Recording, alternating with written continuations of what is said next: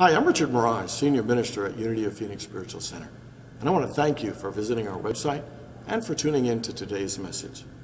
If you feel inspired by today's talk, I really encourage you to make a donation by hitting that button below and making a contribution to this ministry. It'll allow us to continue these messages online and to do the great work we do here at Unity of Phoenix, which is to inspire people to live better lives. So thanks for tuning in, thanks for your support, and we hope to see you at a Sunday real soon. Good morning. So last week I began a series called 5 Prayers That Will Change Your Life. And the idea was that I wanted to give you a prayer each week and let you practice it, let you actually use it for a week to see if it really works. Because for most of us, we have this belief that prayer is kind of passive. That maybe you say a prayer, you say the words, but it's not really as transformative as I believe that prayer is. And if you invite people into 5 prayers, that truly each and every one of them is transformative, if they actually practice it for a week, they will actually experience how powerful they are, how amazing they are, how life-changing prayer can truly be. That when we establish ourselves in prayer, it really changes everything. So last week I gave you the idea of let there be light. And how many of you practiced it? How many of you did your homework? Oh my gosh, I've gotten so many emails, so many phone calls from people who love this idea of let there be light.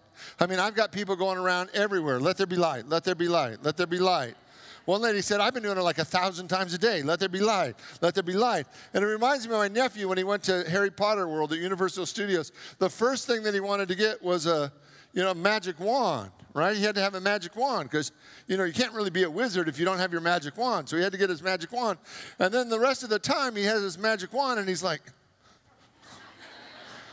he's slapping people with, and I just imagine our whole congregation just let loose for 1 week, and everything was, let there be light, let there be light, let there be light, let there be light, right? And one lady said, I went to my doctor, let there be light on my body, every cell of my body, let there be light. And absolutely, people have been doing this process. And what I want you to see is one of the things, with the premise of this whole series of talks, is I believe that we need more prayer. And I believe that the way that we know that we need more prayer is that we are angry, stressed out, overwhelmed, burned out, upset. And those are all symptoms that we're not getting filled from the inside. And that we're living in a very fast-paced life. But the thing that needs the most change, the most transformation in all of our lives is actually our inner life. This year, one of my focuses has been on the soul. And the interesting thing about the soul for me is the soul can only do 2 things. It either can expand or it can contract. And so the more time we spend in prayer, the more our soul expands. And the more time we spend upset and angry, and that our soul contracts. And over again, that our soul only does those 2 things. It's either expanding to hold more God, or it's contracting because it's empty. And what I want you to see is that your soul has infinite elasticity. Your soul can expand to incredible levels to hold more and more God.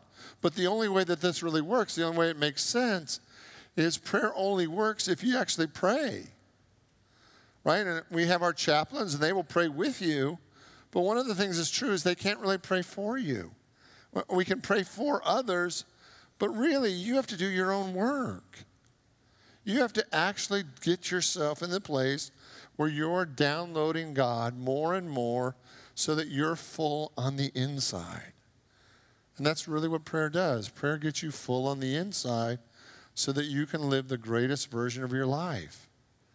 And if you notice over time that you're just getting more upset, more angry, more burned out, more anxious, more fearful about life, what I want you to really see, I want you to make a mental note that when you're upset on the inside, it's always because you don't have enough prayer going in. That you're not spending enough time with God. And the solution that most of us do in that situation, we believe that as soon as we get our life right, whatever that means, as soon as we get it all organized, or as soon as they're behaving the way they're supposed to behave, then I won't be upset anymore. How's that working? Right? That it really starts from the inside out. So let's just say it one more time together as a community. Let there be light. Now, if you weren't here last week, you're going to have to save it because I got more for you. All right? Because today, this is this week's homework. You ready for this week's prayer? This week's prayer is, well, I'm not even going to tell you yet. You don't put it up there till I say it. The booth is not in charge. The stage is in charge. All right. How many of you know that you might have a control issue? Right? How many of you know that if you could give your family, friends, coworkers a script, that your life would be better? That if they would just act the way they're supposed to act, everything would be gravy. Come on, where are you? Right? I want us to see our controllers because this prayer is going to drive you nuts. Like this is going to be your least favorite one of all 5 of them, and this is going to be the one you absolutely do not want to do, right? Because this prayer, now guys, throw it up there. Thy will be done. Let's say it together. Thy will be done. One more time like we actually mean it. Thy will be done. Thy will be done. Now, how many of you, did that just make you sick in the pit of your stomach? Right? Like there's no part of you that actually believes that or wants to turn your life over to God. It's like, no, thank you.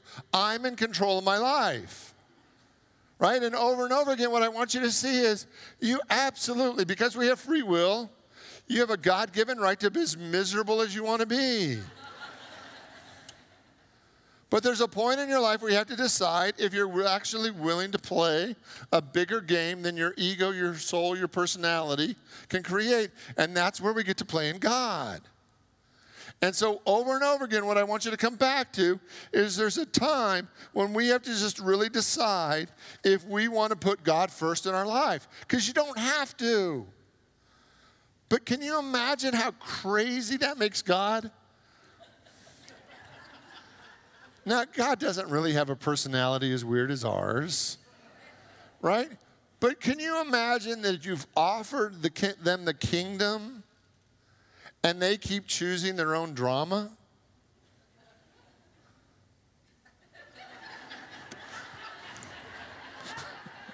Really? Come on. Like, you've been offered the kingdom of heaven. You've been offered all the good that God is. No thanks. I'd rather be in control of my little drama. Right? Because there seems to be a correlation here. To the degree that we're wounded is to the degree that we think we need to be under control. Ooh. Right? And the more that we've been wounded, the more we think we need to be in control, because if we let go, all heaven's going to break loose. And what would happen today if you actually began to pray, thy will be done? See, what we teach over and over again is that the inside creates the outside, true? Then our inner life creates our outer experience. So what I want you to see is right now in your life, your current level of goodness on the inside is creating your current manifestation on the outside.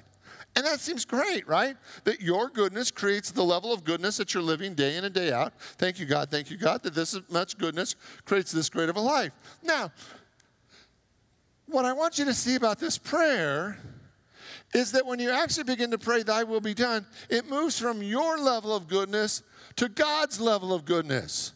Which do you think is bigger? Which do you think is greater, your level of goodness or God's level of goodness? And can you imagine that if you're willing to say, thy will be done, that everything in your life then gets lifted to a higher vibration because you're now playing in the infinite goodness of your Creator. You're playing the game that you were designed to play from the beginning. Right? But you get to hold on. You get to live out of your ego, out of your personality, out of your woundedness for as long as you want to, because you have free will. And free will is so sacred to God that God will never demand that you give it up. You get to hold on to your drama as long as you want to. But every one of us hits a point where we say to ourselves, there's got to be more than this. Can everybody think of at least one area in your life that you're tired of being stuck in? Or just one area. See, what I want you to see is this is the prayer for everyone who feels stuck. This is the prayer for everyone who feels frustrated. This is the prayer for everyone who's tried everything they know and they're still not getting what they want. Thy will be done. Will you say that with me? Thy will be done. One more time. Thy will be done. Thy will be done. Over and over and over again, the moment we move from our sense of who we are to the greater goodness of God, thy will be done. Can you imagine saying thy will be done in your finances, in your relationships, in your work, in your family, in your health? Can you imagine putting everything in your life into a higher vibration, into a higher level of goodness, into a higher possibility, simply because you no longer want to be limited by your own ego? Your ego gets to be in charge for as long as you decide it's going to be in charge. But the moment you put God first, there's a higher order that takes over. Now, what I'm saying is not to get on the 101 freeway, get up to 70 miles an hour, put a blindfold on, and let go of the wheel. Right? For some of us, when I say thy will be done, that's what it feels like. That we're abdicating all responsibility for our life. And that's not what this is at all. This is really about you moving into a higher level of order where everything in your life begins to vibrate at a higher level simply because you've called it into being. You have that power. You have the ability to pray this prayer that takes everything in your life to higher ground. Thy will be done. One more time. Thy will be done. See, there's actually three aspects of this. There's three aspects of this prayer. The first one requires that we actually know the will of God. Have anybody ever seen a televangelist after a natural disaster or any kind of disaster? And the televangelist usually gets on and says, he knows exactly, and it's usually a he knows exactly why this bad thing happened. Right? That this televangelist is so tuned in that he knows why this group or this problem or this situation happened because they know the will of God. Well, that's just wacky, right? And I'm saying this from all the non-judgmental love in my heart, right? Because I don't want you to think that you have to know the will of God for anybody other than yourself.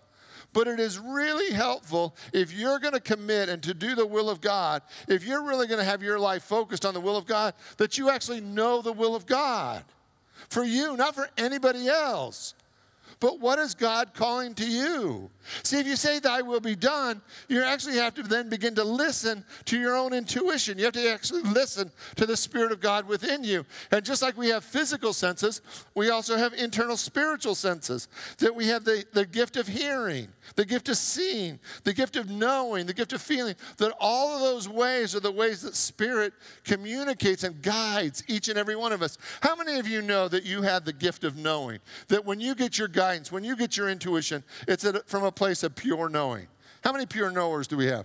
How many of you get it in your body? It's like a feeling in your body, and you just feel it. You can feel guidance when it comes in. How many of you are seers, and you actually see things? You actually sometimes see visions and possibilities, and you actually see it with your spiritual eyes. And how many of you are hearers? You actually hear the voice of God. And this isn't schizophrenia. You actually hear it. Right? This is actually a spiritual gift, right? And so what I want you to begin to see is that over and over again, you have the ability to hear and know the will of God. Now, what is enlightenment? Enlightenment really is the simplest thing. Enlightenment is listening to God and doing what you're told. Is that simple? It's so simple. It's not always easy, but it's so simple. It's so easy just to listen to God. So what's the Spirit of God directing you to do? And just go do that. But I don't want to. I don't think it's going to work out. I'm not sure I'm going to like it when I get there. So no. right? That you have a God-given right to say no. But why would you limit your good to the level of good that you can conceive and not access the higher level of good that God has for you? So over and over again, the first part is you got to know the will of God. So to know the will of God, you actually have to be listening. So what is God guiding? What is your intuition saying? How is God guiding you in your life? It's like, well, I don't hear that, Richard. Well, you have to listen to hear. You actually have to take time and get quiet and listen. And you actually have to ask the question, God, what's the highest and the best in this situation? God, what do you want me to do right here? What is it? What is it? What is my direction? How do you want me to move forward? How do I become the most prosperous person, the happiest person, the most loving person? And you actually have to ask the question on the direction you want to go and then listen to what God guides you. And then you have to be willing to do it over and over and over again. It's really that simple. Thy will be done is your soul being open and receptive to being guided, led in a different direction than you're probably going now. And you have to do it. Because there's no limit to how much good God has for you. There's no limit to the vibration of the height that you can go if you're simply willing to put the will of God first in your life. So the first thing that happens is that you really connect with the will of God. The second thing I want you to look at is that if you're really committed to thy will be done, the next thing that happens is that you begin to let go of outcomes. How many of you have ever spent a whole night worrying or fretting about something in your life, thinking that if you worried about it, it was going to add 1 ounce of energy in a good direction toward what you want? What I want you to see, when you actually put God in charge of your life, when you actually say, thy will be done, guess how many hours you spend worrying about things? Goose egg. Because if God really is in charge of your life, then God really is in charge of your life. And you can do the things that you're guided to do, the things that you're directed to do, but all the outcomes you surrender to the infinite, because now the infinite is in charge of your life, that you can actually trust, because you've seen it over and over and over again, that when you say thy will be done, and it works over and over again, you just don't lose a whole lot of sleep. You do your little piece. You take your 1 little step, or you take your 3 little steps that is your responsibility, but you don't worry about the outcome. And for many people, this is the first time they've ever known true peace, because they're not worried about tomorrow. They're not worried over and over again. There's this promise that if you put your life in the hands of God, everything's going to work out. Now, is it going to work out exactly the way you think it should work out? No. But it will work out better. It'll work out better. There's been twice in my life, major times in my life. First time was when my kids, we'd already had my son Ian. Second child was on the way. I was serving my first ministry. And in a small ministry, as you can imagine, things get a little tight sometimes. And so now 2 kids on the way, I'm like, okay, God, how are we going to do this? How are these financial pieces, going to work? And I just began to pray, thy will be done. Thy will be done in the greatest possible way. Thy will be done in the greatest possible way. Show me, God, direct me. Show me the way. Thy will be done. Right? And that was my prayer over and over again. That was my prayer. And then I get a phone call from Blaine Mays, who was the senior minister here at Unity Phoenix, and he was retiring. And he said, Richard, I'm retiring. Are you interested in applying? Well, you can't say thy will be done, and then somebody invites you to apply for a job and think, no, I'm too busy for that. Right? So Blaine called. I said yes. I came down. It took a long process, but it actually worked. For a long time, it worked, right? And then 5 years ago, I'm praying, thy will be done. Thy will be done. The greatest possible way, God. Thy will be done. And I get a text from Richard Mirage saying, you want to come back to Unity of Phoenix? And my first thought is, heck no. Been there, done that. Don't want to do that again. And it's like, Richard, you can't pray, thy will be done, and a door opens. What? This wasn't your plan, but this is definitely God's plan. Thy will be done. Will you say that with me? Thy will be. One more time. Thy will be done. Now I want you to say it to the place where you feel the most stuck. Thy will be. I want you to say it to the place where you actually maybe feel hopeless, where you have no idea what to do, where you've already taken your best shot, you've done everything you need to do, and maybe it's a kid that's in trouble, or maybe it's your finances, or maybe it's a healing, or maybe it's at work and you tried everything you know how to try, and nothing seems to be opening up, and you're just frustrated, you're sad, maybe even depressed that nothing's working. And I want you to say with me, thy will be done. Thy will be done. Thy will be done. Because the moment you say that, you move from your level of goodness, your level of understanding, your level of grace, to God's level of grace.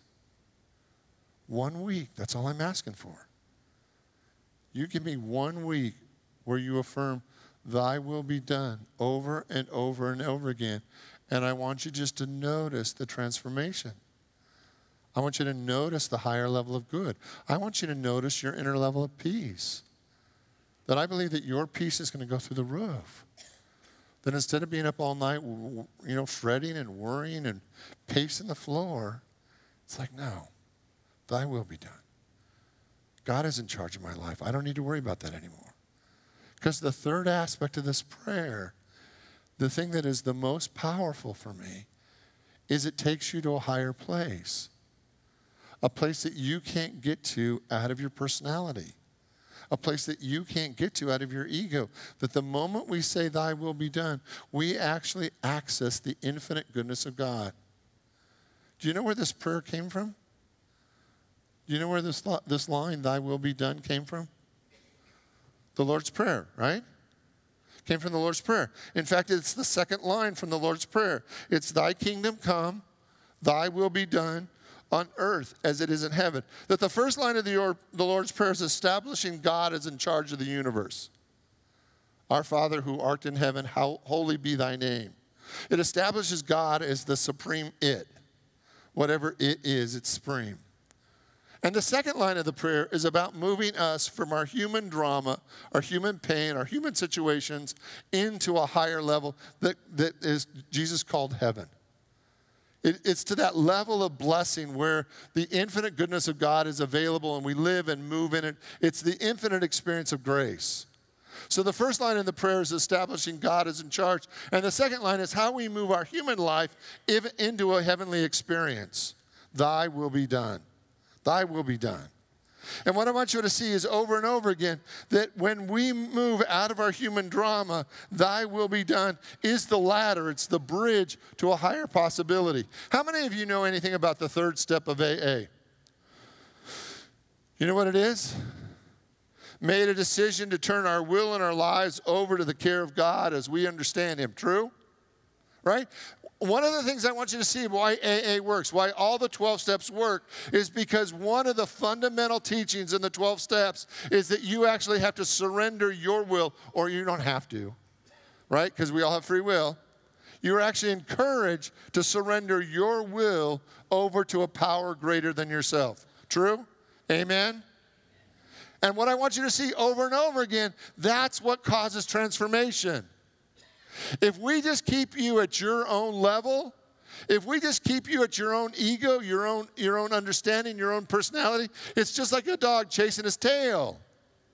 But the moment you surrender to a higher level of good, to a higher possibility, to the infinite goodness of God in you, then you move out of your level of goodness into the level that Jesus called heaven, into a level of possibilities that is infinitely greater, that the glory of God is right here, right now.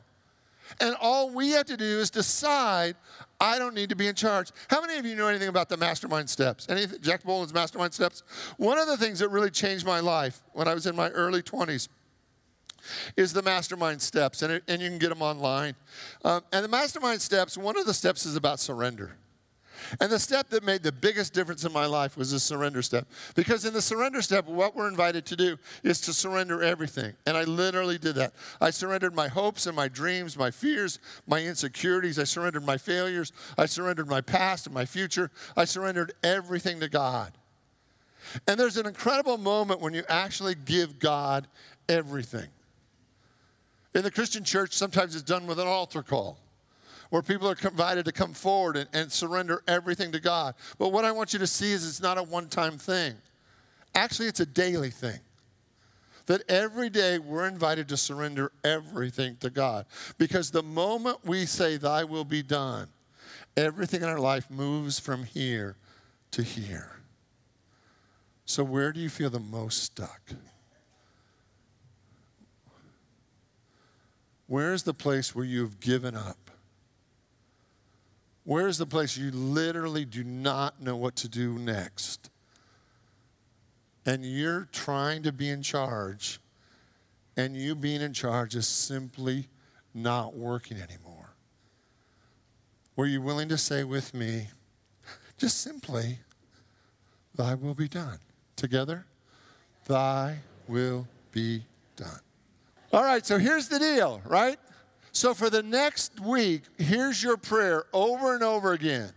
And I want you to start with your most stuck place. Your most stuck place.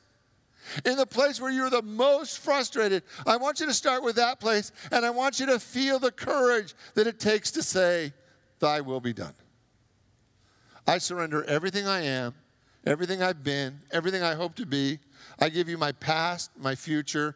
I give you my wounds. I give you my story. I give you my doubts. I give you my fears. I give you my hopes and my dreams. I give it all to you, and I simply say, thy will be done. Thy will be done. Because at that moment, you're no longer operating out of your goodness. You're now operating out of the goodness of God. We call that grace. Where the goodness of God is greater than you could ever imagine. Can everybody see, do you see a world like I do that is kind of challenged right now? And you don't have to, right? But I see a world that's a bit challenged right now. You know, if you know anything about the 12 steps, you know there's a term called a high bottom and a low bottom. Right? You know what that, where you bottom out, right? So there's a high bottom and a low bottom. A low bottom is when somebody's life is completely imploded. That's called a low bottom. And the low bottom means that your life just went to shambles before you were willing to do something about it. Right? You don't have to raise your hand. We know who you are. Right? Right? A high bottom is when your life just gets a little wobble, and that's all it takes for you to transform your life. Now, in the world today, we're going to get to make a decision. Are we going to have a high bottom or a low bottom? We're going to get to decide how bad it has to be before we decide to surrender to God and say, thy will be done. Because we could do it today. And we could move from where we are right now into the kingdom of heaven, on earth as it is in heaven. We could do it right now. Or we could go crashing to a much lower place. And the choice is absolutely going to be ours. We're either going to have a high bottom or we're going to have a low bottom. And what I want you to see, that the more that you practice putting God first and surrendering deeply, thy will be done, that ripples out in all directions. Thy will be done. Will you say that with me? Thy will be done. One more time. Thy will be done. One more time, just for grins.